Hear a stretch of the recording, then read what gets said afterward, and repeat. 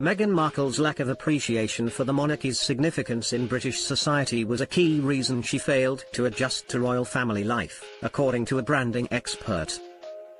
Meghan, Duchess of Sussex, stepped into the senior ranks of the royal family after she married Prince Harry in May 2018. But the Duchess has since revealed she was unprepared for what an induction into a highly scrutinized staple of British society would mean for her. Professor Sally Ottens, a professor of marketing specializing in how the royal family brands itself, told Express.co.uk that this gap in understanding the importance of the institution in Britain marked the difference between Meghan and Kate's success within the firm. The author of Royal Fever said, "The UK is an extremely significant society. And I don't think Meghan cared about that, not being British. Think about the difference between Kate being British, and how she must understand that heritage." Meghan herself has described her shock at her experiences of conforming to royal family standards and procedures. Speaking to Oprah Winfrey in the now infamous sit-down interview in March 2021, she described how her wedding day, which kicked off her official royal duties, was a day for the world, not for the Duke and Duchess of Sussex. She said, "It was like having an out-of-body experience I was very present for. I think we were both really aware, even in advance of that, this wasn't our day, this was the day that was planned for the world."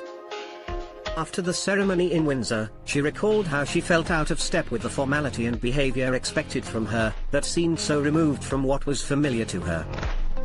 Meghan commented, "There was no guidance. Unlike what you see in the movies, there's no class on how to speak, how to cross your legs, how to be royal. That was not offered to me.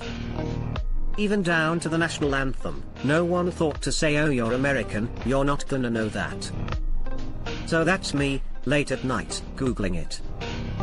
She added, "I will say I went into it naively because I didn't grow up knowing much about the royal family. It wasn't something that was part of conversation at home, it wasn't something that we followed." On the formality even within the royal family, she commented, "I grew up in LA, I see celebrities all the time, but it's not the same. This is a completely different ball game." Speaking of the potential for her and Prince Harry's son, Archie, to miss out on a royal title, she commented, "All the grandeur surrounding this stuff is an attachment I don't personally have. I have been a waitress, an actress, a princess, a duchess, and I've always just been Meghan."